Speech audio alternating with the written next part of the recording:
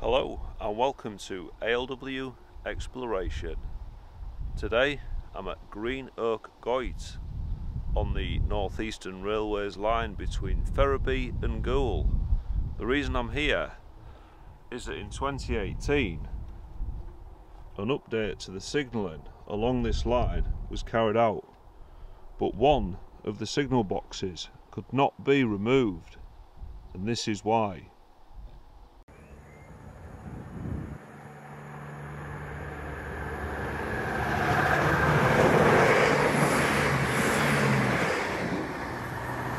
This is Crabbley Creek signal box on the Hull to Selby Railway, opening in 1840 after the Act of Parliament was passed in 1836.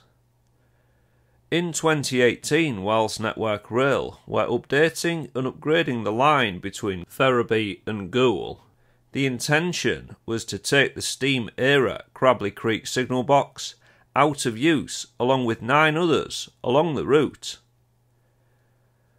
There was a problem, a big one, that Network Rail didn't realise and couldn't fix.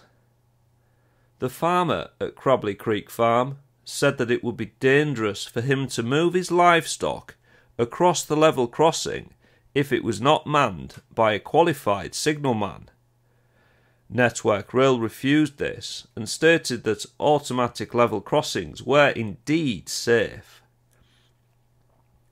What Network Rail did not realise is that written deep in the deeds of the farm is that back in 1836, when the Act of Parliament was passed, is that the then farmer of Crabley Creek Farm demanded that the level crossing should always be manned as long as there is a farm crossing the railway. This was agreed in Parliament and added to the Act for the railway.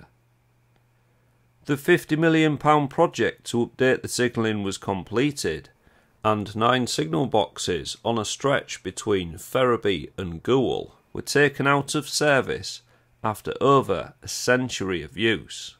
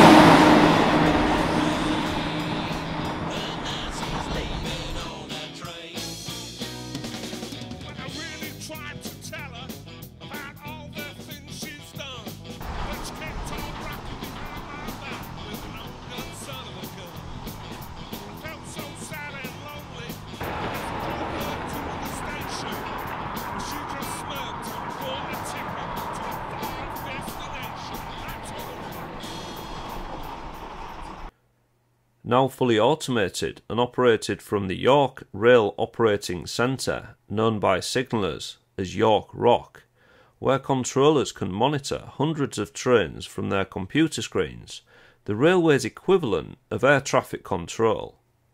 The signallers from the closed boxes have been redeployed, or in some cases have retired. Network Rail stated that there have been no compulsory redundancies.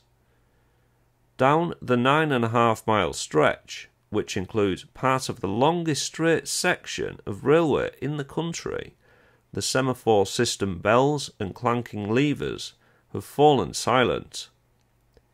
Crabbley Creek signal box lives on, and at 181 years old remains in business to serve Crabbley Creek Farm, isolated on the banks of the Humber, on the opposite side of the tracks.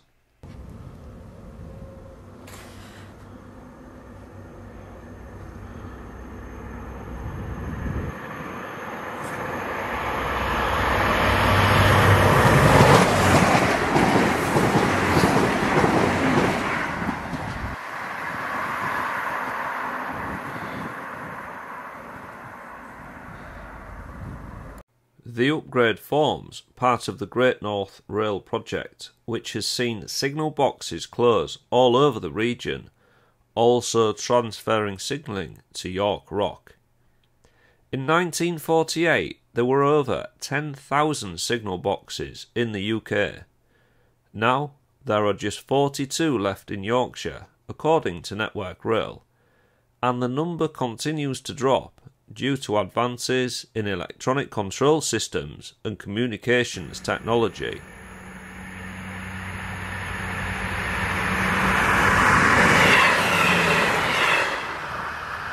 How long will Crabbley Creek signal box continue to be manned?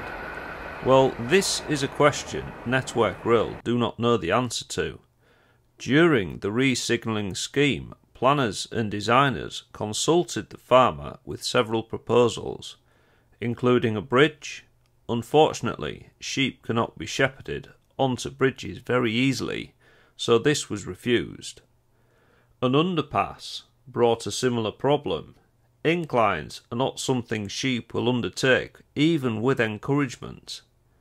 Network Rail even proposed to build the farmer a new farm on the other side of the railway, but due to the land being valuable for arable crop growing, this was also turned down. The decision to leave Crabbley Creek as a manned signal box was not made until the final hour, and Network Rail have committed signalling staff to continue to work there around the clock, 365 days a year. Thank you so much for watching this ALW exploration video.